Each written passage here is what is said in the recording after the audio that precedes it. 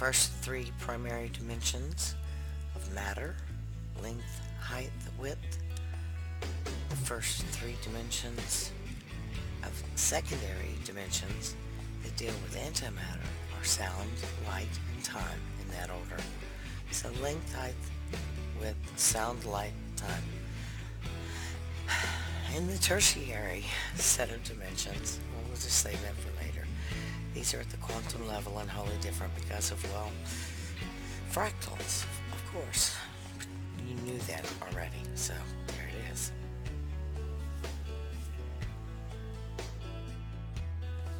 A very kind friend asked me to define the secondary dimensions of antimatter. Of course, the primary dimensions of matter are length, height, and width, or depth, but there are other things, such as antimatter, that also require dimensions, such as sound. It's a frequency, a scale, it's a pulse, but it's a measurement. Light is linear, it's a distance. It's also a spectrum of measurement.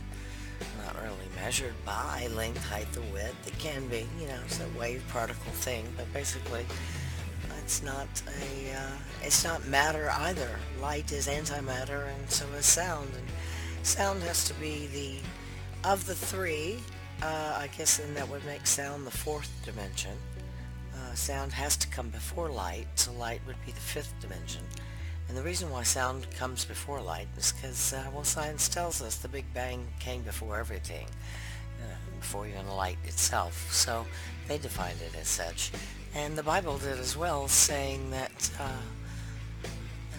the universe began with but a sound, but with a spoken word. And from then, there was darkness, but everything was there until once there was light. And once God said, "Until let there be light," then at that point in time, light separated day from night and created time itself, therefore making time the sixth dimension.